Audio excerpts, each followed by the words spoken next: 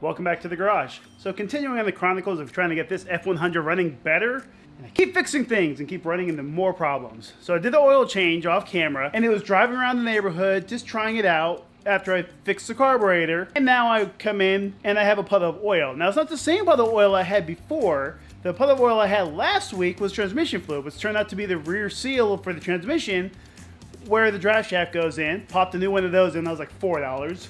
Easy fix, great. I go to fire up today and then find a puddle of engine oil all back there.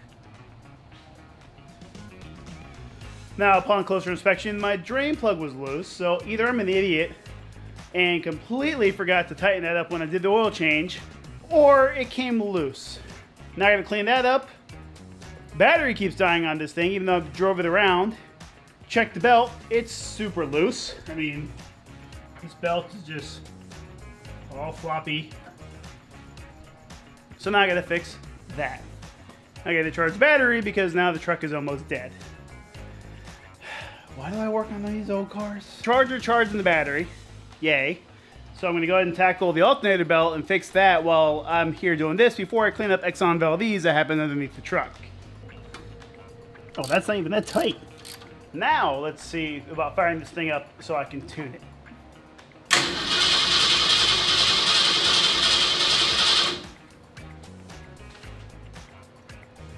Did I just see a gush of fluid?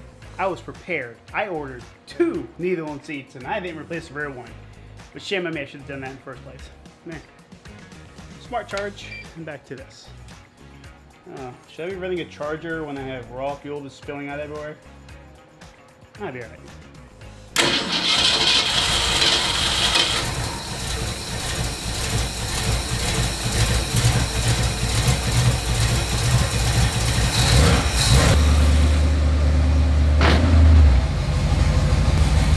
Gotta let it idle there for a little bit, get it up to temp so I can adjust the carb. In the meantime, yeah, that's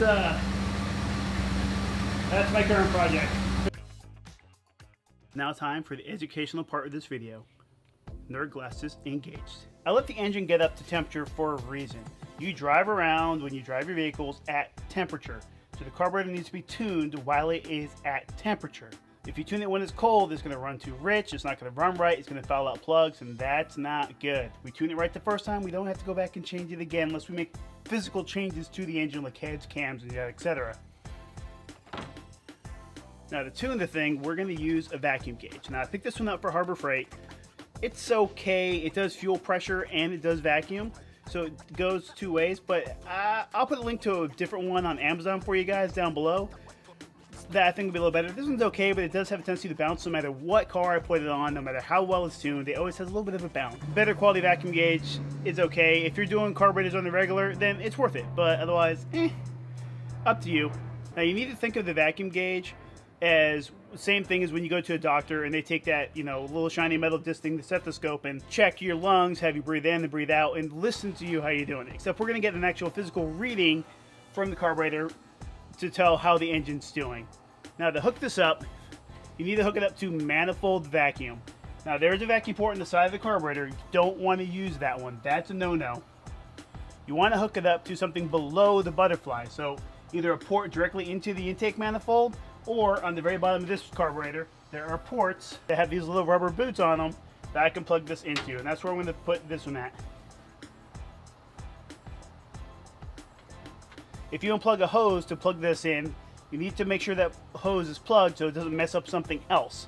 That's important. If you have any vacuum leaks anywhere in the engine, this isn't going to work properly. That's what I've been working on this truck, other than the oil leaks and stuff like that. Getting the carburetor so the fuel's in and levels are set where they're supposed to be. I put new gaskets above and below the carburetor spacer. Made sure all my rubber boots were good, all my lines were good. That way nothing is sucking any extra air where it doesn't need to be, because then this will not work correctly if you have any extra air isn't supposed to be there. Now, if you can make a little hanger, hang it, it'll probably be the easiest so you can see it. I don't have anything, so I'm just gonna lay it off to the side here where it shouldn't go nowhere. Start this whole process, we need to make sure the carburetor's set to factory settings. As long as the engine will run off of that, you should be fine.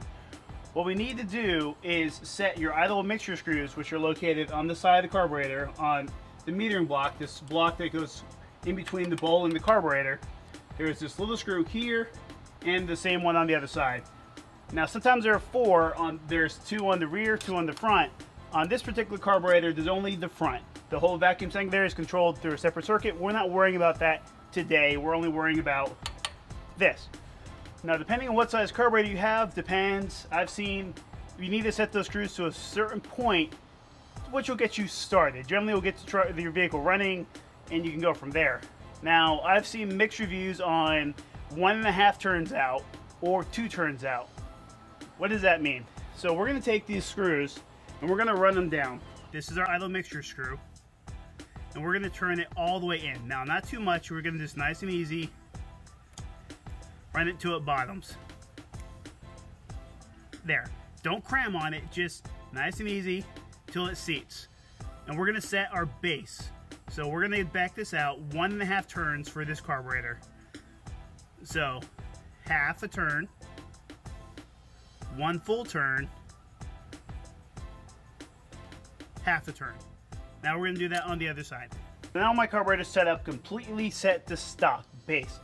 This 600 CFM carburetor is a little big for this engine, but it'll work perfectly for this engine. I've seen people throw 750 CFM carburetors on these 289s or 302s. They're too big, but they do work. You can make them work. You just gotta start jetting, things like that, in order to fix that. But for me, in my case, I just want the engine to run smoothly and be able to drive around town. I'm not concerned about gas mileage or horsepower with this engine. I have a whole different setup later for that. Be sure to subscribe for that because the build I'm doing with this truck is going to be badass. Can I say badass on YouTube? I don't know. This correctly, I need to have the engine up to temperature and it needs to be in drive because this is automatic. I need it under the load to set this appropriately while it's under load.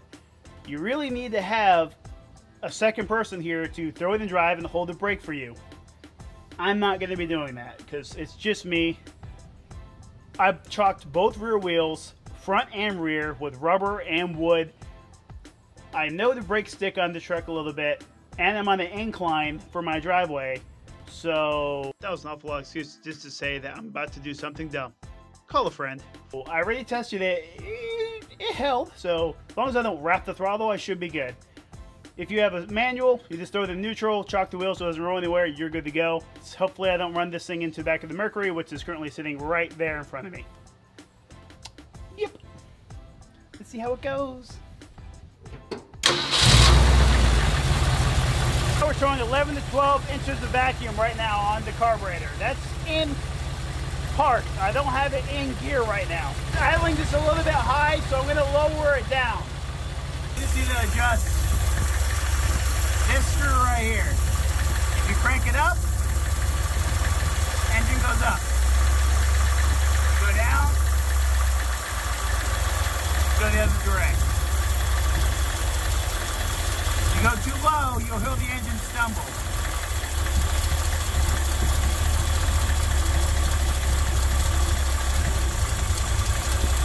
Go back the other way.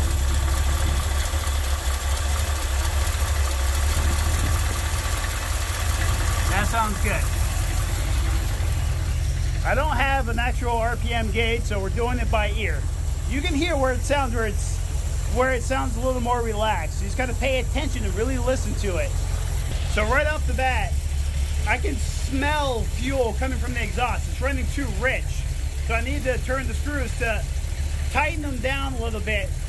When you back the screws out, they get richer. You turn it in, it gets leaner.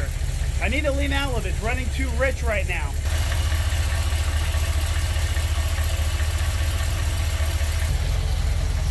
Now from factory, these carburetors, almost every carburetor is set to be too fat, running too rich, too much fuel dumping into them. That's a safety measure to make sure you don't lean your engine out and blow it up from the get-go.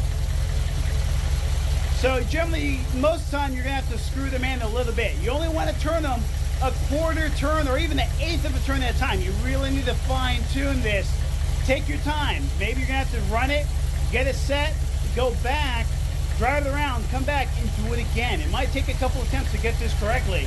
It's dry. It's definitely too low. It's gotta come up quite a bit. As you do this process, you want to turn the screws equally. If you turn 1 1/4 turn, you need to turn the other 1 1/4 turn as well. It needs to be even, so that way the carburetor runs accordingly. As you turn each screw, keep an eye on your vacuum gauge. You should see them either go up or down. You want to have at least 15 inches of mercury vacuum. That'll tell you if your carburetor is set correctly. If it is below that and you cannot get it above that, you need to look for other problems with your engine. You have a vacuum leak somewhere, some other noise coming from somewhere. There's an issue you need to determine before you can fix this and final tune it. Anything over 15 inches of vacuum as stable is where you need to be. Depending on your cam, it might be a little bit lower if you have a really aggressive cam, but that depends on your particular engine. A vacuum gauge will tell you a lot about what's going on inside the engine. There's all sorts of charts online that show you the differences of what a needle bouncing up and down, needles bouncing up and down versus if they're too low, too high.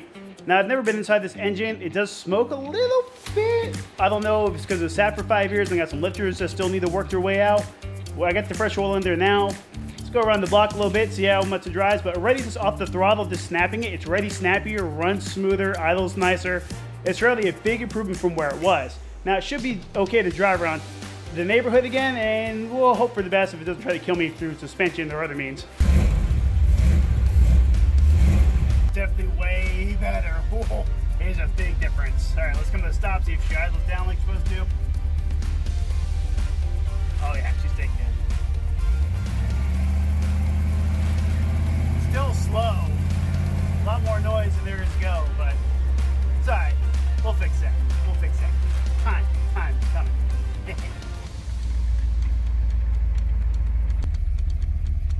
Oh yeah, that carburetor tuned, baby.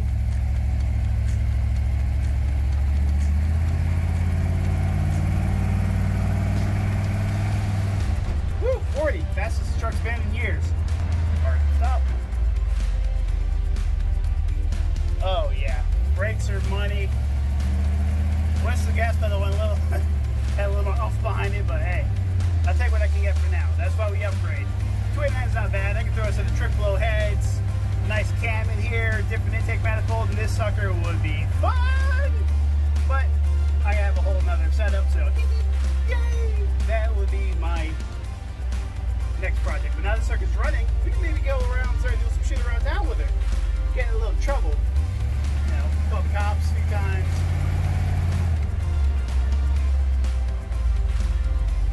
Whoop whoop! Throw a license plate on this thing.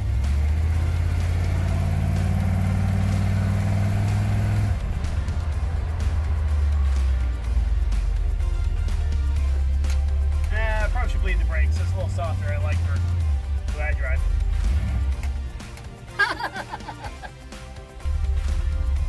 Temperature holding's good.